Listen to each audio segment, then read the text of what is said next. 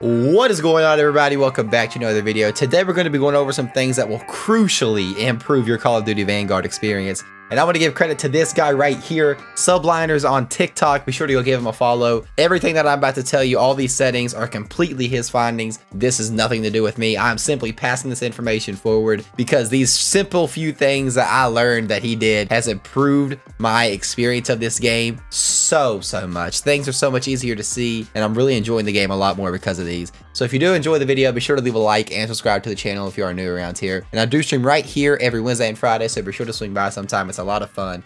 And again, be sure to go follow him on TikTok. But with all of that said, man, let's just dive right into it. So for number one, you want to go to your settings and you want to scroll over to graphics, and then you want to come down to color customization right here. Click it.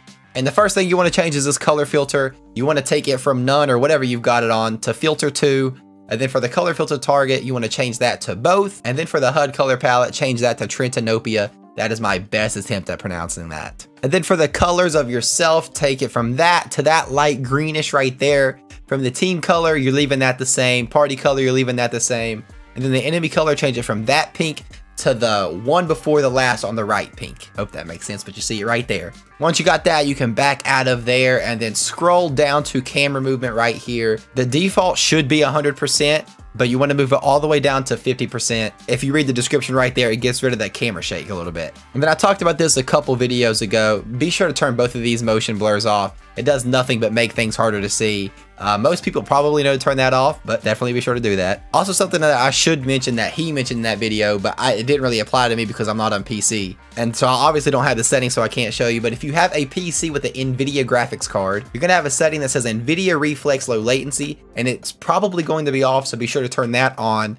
And then for the last setting, we want to go right here to Fidelity FX CAS, and you want to turn this on, and then you want to hit show more and turn that all the way up. One thing I want to say about this setting though is every time I get back on the game, like I go to bed and then wake up the next day and get on, and it's the same thing for depth of field. Actually, I usually turn depth of field off, and for whatever reason this will be on and this one will be turned off. I'm not sure why it does it. Anytime I restart the game, it changes that. And you might have that glitch too, so be sure to check that every time you get on. You're going to notice the great changes the first match you play. I'll give you the before and after right here. It really is crazy how much of an effect it has. I went from having a subpar experience with this game to really enjoying it now. A little bit of a shorter video today, but I saw that video and I changed it, and I just saw the difference that it made for me. So I definitely wanted to be sure to pass that information forward, do my part, and hopefully have you guys enjoy the game a little bit more too. And again, another huge shout out to Subliners for finding this thing. I've been a console player my whole life, and basically with console, you know, it's just kind of play the game. I know on PC you have like